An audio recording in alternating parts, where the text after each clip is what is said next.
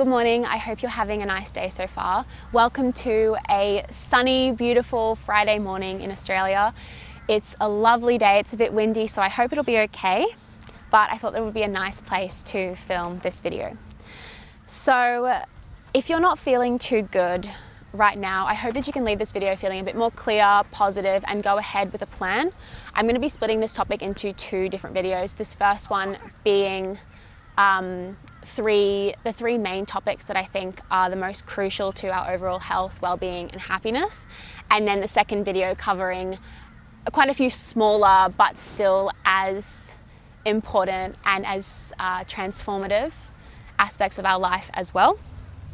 So I'll release that in a couple of weeks' time. This video is going to be a bit more casual. We're in the park. I have my laptop here and my journal to kind of keep me on track a bit. If at any time in this video you would like, you have any thoughts or comments or questions, feel free to let me know in the comments below and I'll endeavour to get back to everyone that I can. So to begin, whether you do this right now, you do this after the video, or you schedule a nice morning or afternoon in your near future, I invite you to create a nice, comfortable space that you feel happy and safe in, whether that's coming outside with me or lighting a candle, curling up in a corner, being in your room, grabbing a nice drink, a snack. As we go, evaluate these different aspects of your life and see how you're going with them, how you feel, what resonates with you.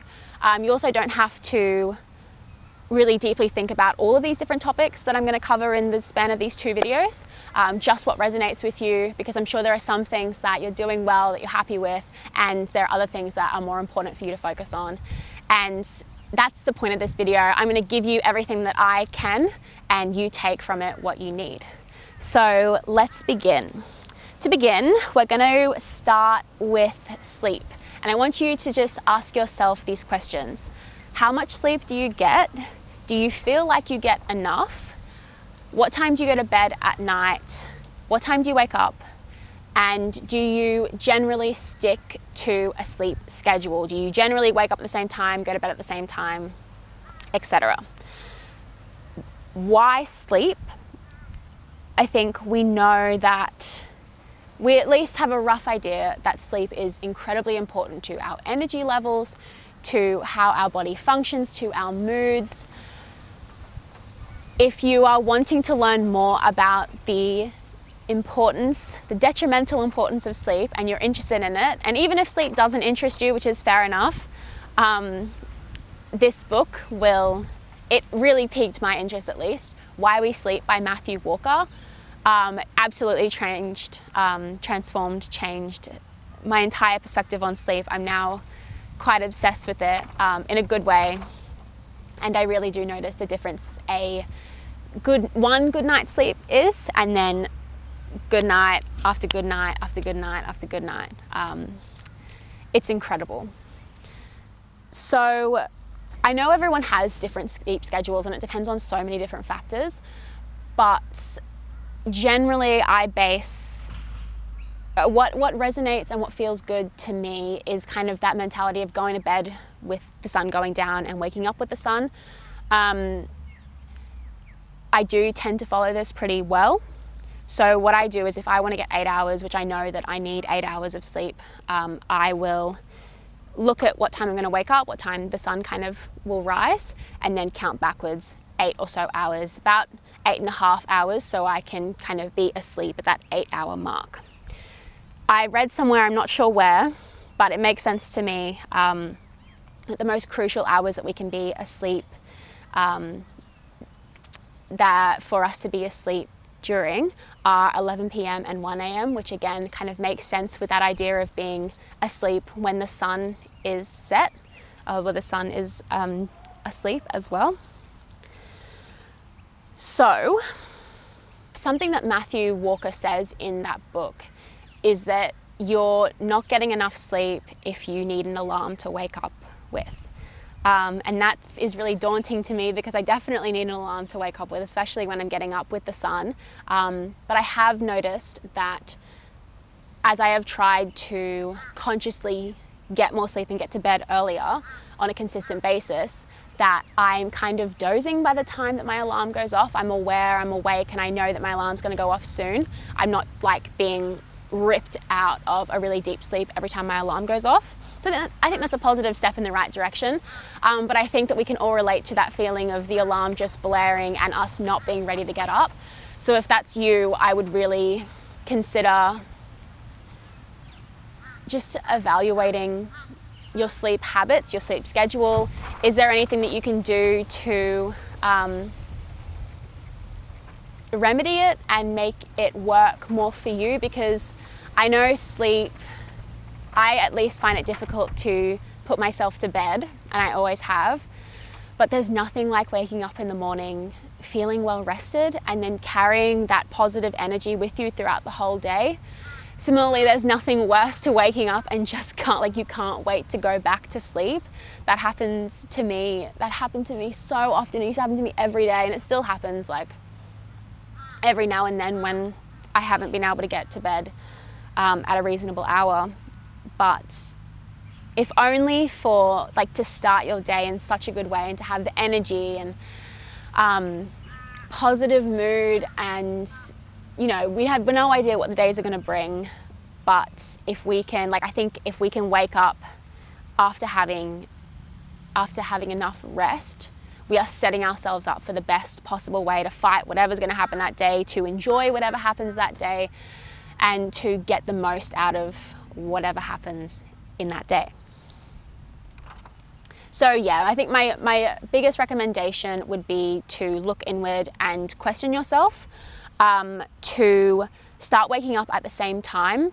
And as well, if you need to, if you look at the time you wake up and then you count about 8.5 hours backwards and you're like, oh my gosh, I'm not tired by that time, I would still really encourage you to go to bed and just lie there, just rest. Even if your mind's kind of ticking over, it's beneficial for your body to just be there resting as well. During the day, how often do you get to just lie down, even if you're not asleep? So that for me is a really great way to just still get to bed at a reasonable time, even if I'm not going to fall asleep straight away. And also taking that pressure off, oh my God, I need to be asleep now, otherwise I'm not going to get my 8 hours. If you just have in your mind that it's okay, I'm just resting, it's okay to rest, this is still a really wonderful needed thing, and I'll fall asleep when I do, you'll relax, you'll fall asleep more quickly. It's all positives, and you're just working with yourself and working with your body. Okay, secondly, we have nutrition and food intake. So I don't believe in counting calories or seeing food as anything other than enjoyment and fuel. I know that not everyone has this same positive outlook on it, but I just want to kind of convey my thoughts on this topic. So for everything that we do in life, whether that's running around, exercising like crazy, working, looking after kids, learning, or even just lying down, resting, our bodies are using energy. So I see food as one of the primary ways I can live the life the way that I want to, and I can enjoy that life. So if I don't eat enough, my mood is low. I'm irritable. I am feeling really down about myself. I have no energy, so I certainly do not feel like exercising. I have no creativity, inspiration, motivation. I'm constantly thinking about food as well, which is so ironic. Although I suppose it's not, because your body's telling you, that's another way your body's telling you that you need to eat. Whereas if I am properly fueled, my mind is not obsessed about food. I just go about my day as usual. I have the energy for all the things that I need and want to do. And I can, that extends from like exercising and working to just going out and seeing loved ones and spending time with people and just living my life. Food enables me to do this. I also, this is where the enjoyment side of food comes in, I also absolutely adore eating food. I look forward to my meals, even though I'm not like sitting down obsessing about my food. I am so excited for my breakfast each day. I have the same breakfast each day because I love it. I know how it makes me feel. I am excited for lunch to come. I'm so excited for dinners. I'm excited to go out over food and share food with people that I love and go to the markets and buy really good produce because I love handling good food and then knowing that, like making that connection between, wow, this food is like these farmers grew this and now my body gets to be nourished off of it. I think like the whole thing for me, food is just an absolute blessing. Yeah. So in saying this, knowing that my body uses food as fuel, I'm very aware of the different types of food that I need to sustain my body.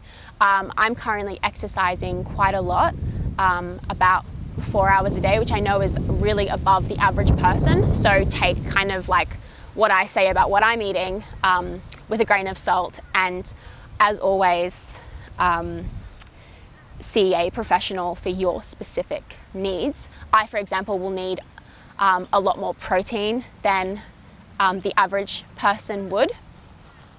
So, I like to ensure that I have a good variety and balance, like different fruits and vegetables, as well as protein, carbs, and healthy fats in each meal as well. I don't obsess over it, but I am quite aware.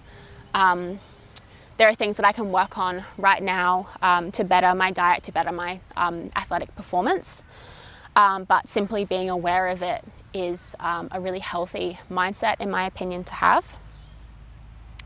So I'll get to some questions you can kind of ask yourself at the end of this section, but my unprofessional opinion is to have 3 solid meals throughout the day, with maybe 1 to 2 snacks in between. And our food intake will vary day to day, week to week. Some days I personally feel a lot more hungry than others, and some days I feel like I have a really low appetite and I'm kind of eating because I know that I need to eat.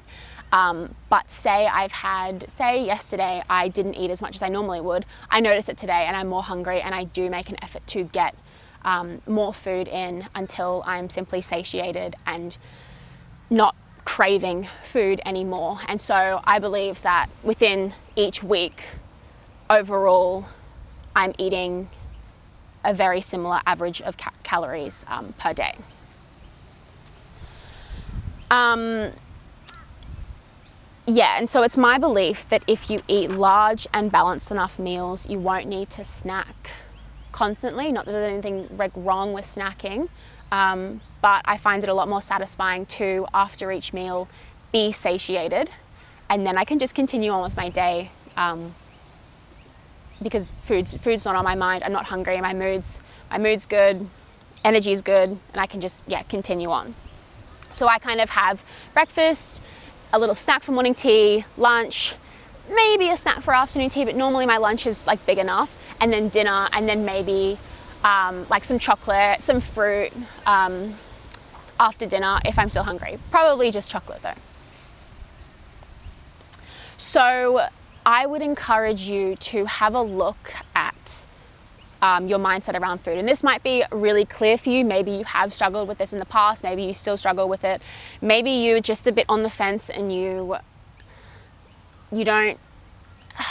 not super aware of your relationship with food, which is, I think it's fine. I think like we don't want to overanalyze things. We don't want to like overcomplicate our relationship with food. But I think it's important to be aware of how we see food. And if you recognize straight away that, you know, food is fuel, I eat when I'm hungry, I eat what I want, and I feel good with the food that I eat, that's really good to know as well. But generally, again, my unprofessional, unsolicited advice, I would generally look at food as fuel to do everything that you want to do in the day and in your life overall. And I always think that your body knows so much more than your mind ever will. So if your body's hungry, if it's telling you that you want food, then eat, and eat until you're satiated. I also think it's difficult because there's a lot of conflicting advice, there's a lot of conflicting information out there.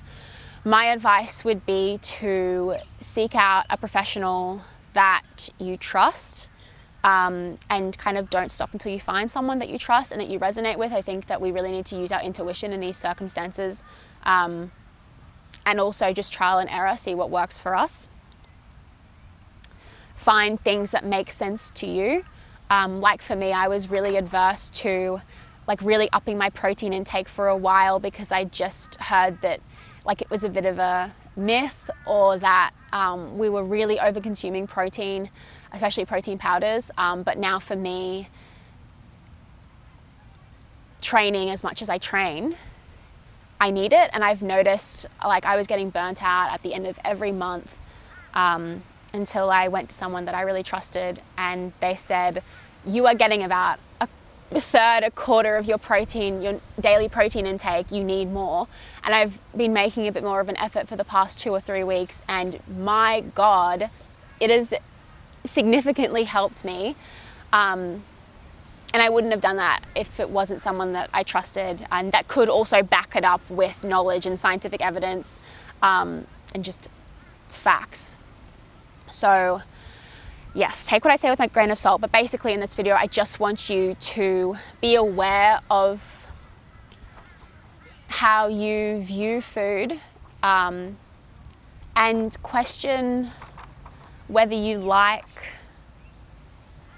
how you feel with your food. And then I can't find it on here actually, but I feel like I needed to say this. I think the most amazing place to get to with your food is being able to listen to your cravings and eat what you feel your body needs. However, like it's kind of a process to get there, right? If we are just starting our journey here, we don't really want to be listening to all those cravings for chocolate and donuts and soft drinks and like takeaways and pizzas and stuff all the time, because that's not going to help us without using food as fuel mindset. Because ultimately when we eat that stuff, do we feel good within our bodies, not our minds? Do we feel good within our body? Do we feel like we can go and exercise? Do we feel motivated or creative, or like we can sit down and smash out some work? Like, do we feel like we can really have an in-depth conversation with a loved one? Most likely not. So my advice would be that 80% of your weekly food comes from fruits, vegetables, healthy fats, and like my recommendation is animal like meats, but just some form of protein. And then the other 20%, do as you please. But yeah, I think that is, it's just food is fuel, and 80%, 20% is a really good way to, I think, fuel your body in a sustainable way for life. Okay, moving on to exercise. So this is the third point in this video. The main three: sleep, nutrition, exercise. So there's a reason that those three are the ones that I wanted to cover in this video, and only those three, is that they are the fundamentals of health and therefore us feeling our best. So if we're going a bit astray or we're not quite aligned in any of those areas, not only do they impact each other significantly, but we're simply not going to be feeling our best. For example, if you're not getting enough sleep, your body is going to be low on energy, and then your body is going to start craving more foods, whether that's simply higher quantities or higher calorically dense, generally unhealthier foods like maybe donuts or pizza, because it needs that energy. And then you're not going to have enough energy to go and move your body that day, and you're probably going to feel sluggish and your body's not going to be as fueled as it could be from the food that you've eaten because you've been tired. It's kind of this vicious cycle, and if you didn't exercise that day, it'll be harder to get to sleep that night, etc. So they're all really intertwined. And they also have a significant impact on our mental health, as you either know from experience or I'm sure you can imagine. So it's really important that we get those things right first. So, exercise. It's my belief that we should be vigorously exercising 3 to 4 times per week and trying to move our bodies at least once a day in some form. It can be a slow, gentle walk, it could be a yoga flow, it could be stretching, but just something, because our bodies were made to move. And I think when you get into a regular exercise routine, you realize how true that statement is, and how, talk about intuition, how you start craving for movement and you get excited for it, because the endorphins that you get and how good you feel about yourself and your mood is lifted, and we're made to move. I'm really passionate about this one. Exercise has a huge impact on our health and happiness. We know this. But until you find a way to exercise in a way that you really enjoy, you won't truly know within yourself what that feels like. So if you don't currently enjoy exercising, I would recommend trying lots of different activities, and I'm also a big fan of sports, especially with other people. Things that don't really feel like exercising. So things that you don't have to dread or drag yourself to. And therefore it's going to be a lot more sustainable and enjoyable as well. Why spend time doing something that we really hate doing? Even if we know it's good for us, it's not going to sustain us for that long, is it? So yeah, as I just said, this is ultimately the most sustainable way to exercise if you love it. Not only are you moving your body, which is really good for you, your body and your mind, but you're doing a service by participating. You're doing yourself a service by participating in it, because you're doing something that you enjoy, that brings you joy. Endorphins. I feel, we've all heard that exercise releases endorphins throughout the body and the mind, further proving, I think, that we're made to move, because it feels incredible after exercise, especially after working up a sweat. Exercise improves our mood and it improves our day overall. When you find a form of movement that you love, you'll also feel more inclined to fuel your body properly. Again, everything is kind of intertwined, because you are loving and appreciating all that your body can do, and you'll want to give it what it needs, if that makes sense. Your sleep will improve, because your body will be needing that time to rest and recover so you can do it again. And so our bodies will make us feel tired earlier and plunge us into a deeper, more rejuvenative sleep. Is that a word? Rejuvenative? I don't know. So have a think. I would encourage you to have a think and write down any sports or activities, especially ones in your vicinity that you might have access to, that you might like to try, whether this is something you did in your childhood that you'd like to do again, or something you've never tried before. And if sport isn't really for you, I would think about how you'd like to exercise. Is that with a group? Is that alone? Is that inside, outside? Get an idea of kind of what would excite you. My battery's about to die. I'll come back to this. Oh no, we're still good for a little bit. Okay.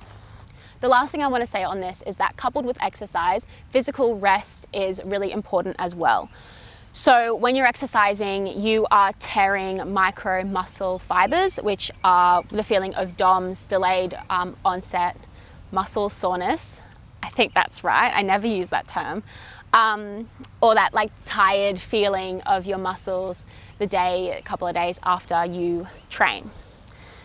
So these tears need time and opportunity to heal. If you find yourself sore or just physically fatigued, I would suggest like a light yoga flow or a gentle walk or just stretching on those kind of days off you have on the week. I think it's really important to still move your body because if we just sit in our soreness, we'll get tighter and stiffer, and we're not letting the blood flow to those inflamed areas because the blood flow is going to help that healing process. Again, listen to your body. It knows best, but it's really good to move when you're sore, so I definitely would encourage that. Okay, that wraps up part 1 of this video. I'm going to film part 2 now. I hope that you have enjoyed this and that you have some little notes and things that you can implement into your life. I'm really passionate about this because I really think that it's these foundational things ultimately in our life that do make us happy, keep us healthy, keep us feeling positive and good. And when we get these fundamental things right, we're setting ourselves up for the best possible day and life that we can, and it really enables us to do those things that we really want to do, whether that's career or hobbies or whatever. These fundamental things are vital. So I hope that you will give yourself this opportunity to look inward and reevaluate, set yourself some mini goals to work on over the next few weeks, and then I'll check back in with you with part 2, where I'd love to hear how you've gone with your sleep, nutrition and exercise, and we'll pick it back up there. I hope you have a lovely rest of your day. Thank you so much for tuning in. I really appreciate having you here, and I'll see you in the next video. Bye.